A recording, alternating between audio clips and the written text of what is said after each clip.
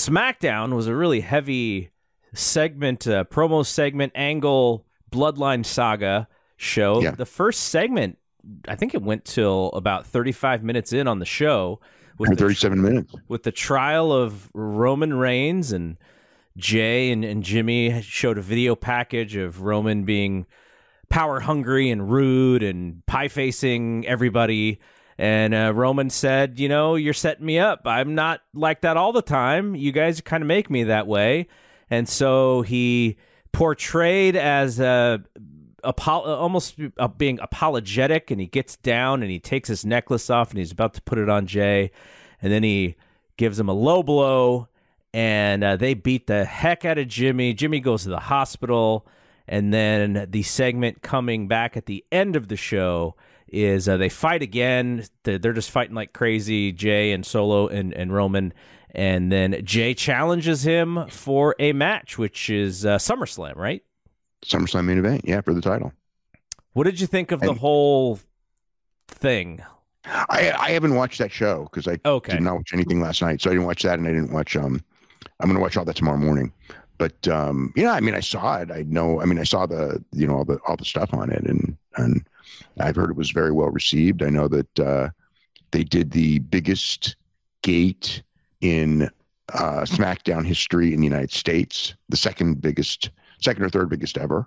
The biggest outside of the UK in the history of SmackDown. So they're on fire, as we all know, and SummerSlam is.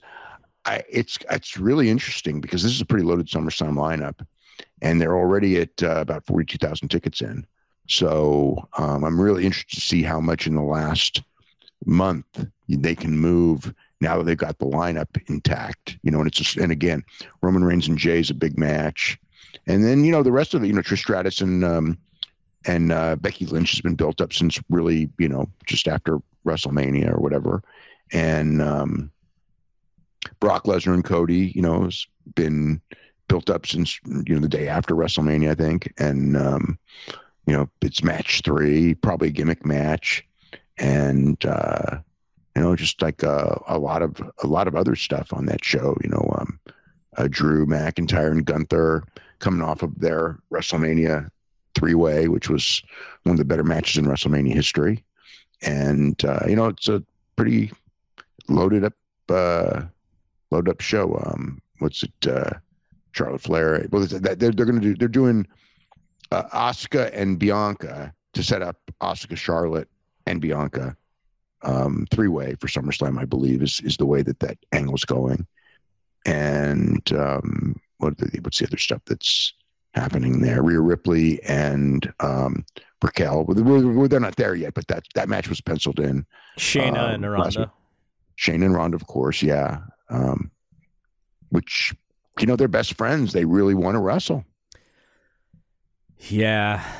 It's unfortunate because I think if they had some time, that they could have probably done some really cool stuff, but you just want to we all know offsides and let's do this differently because they're just going to run through everything in a couple weeks. They're running through the clock because it was just things worked out the way they did.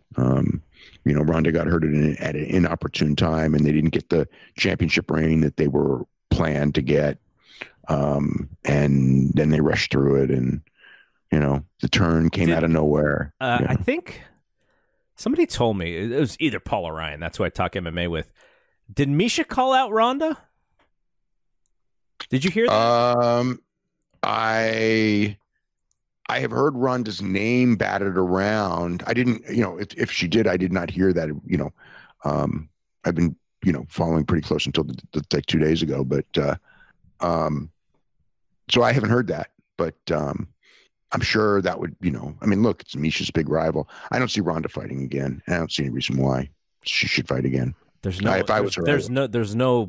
boogie woman Amanda Nunes there anymore. Doesn't matter, Ronda,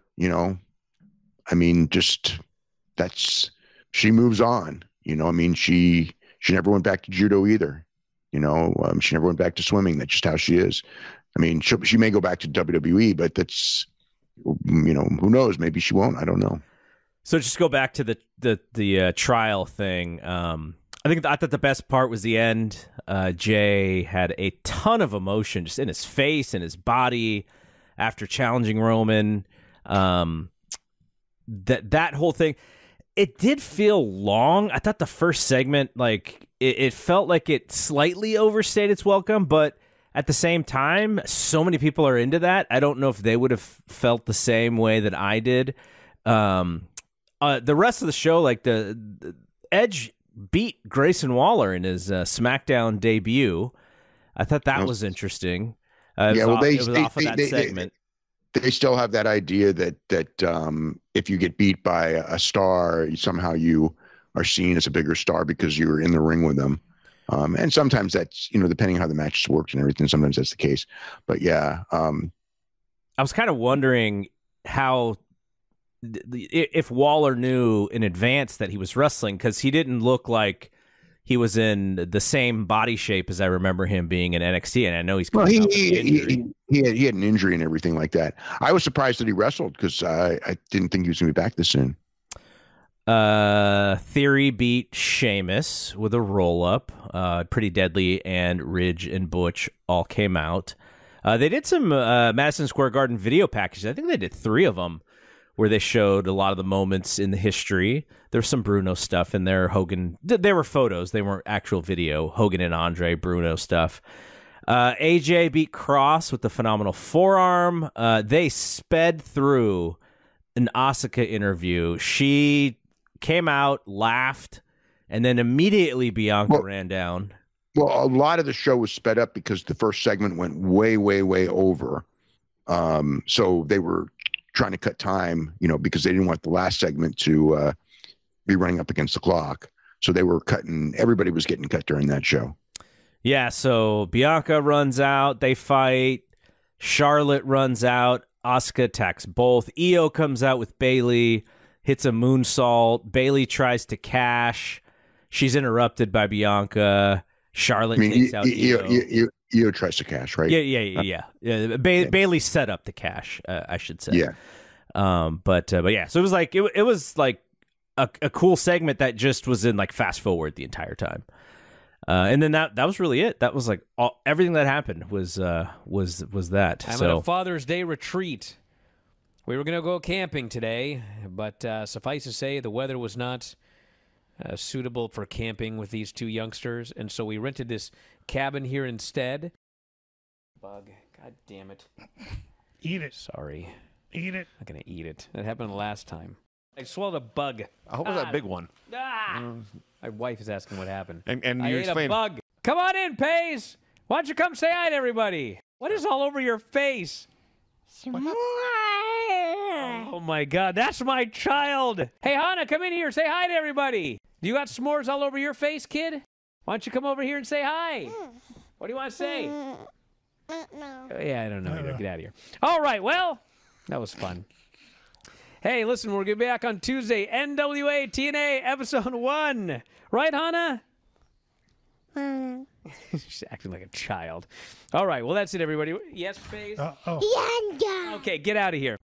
If you enjoy these videos, for just $7.99 per month, you can enjoy full-length editions of The Brian and Vinny Show, Wrestling Observer Live, Figure 4 Daily with Tom Lawler and Lance Storm, the Mad Men Podcast, Speak Now Pro Wrestling with Denise Salcedo, and more, plus hundreds of archived shows, all in beautiful HD. Don't miss out. Join us today.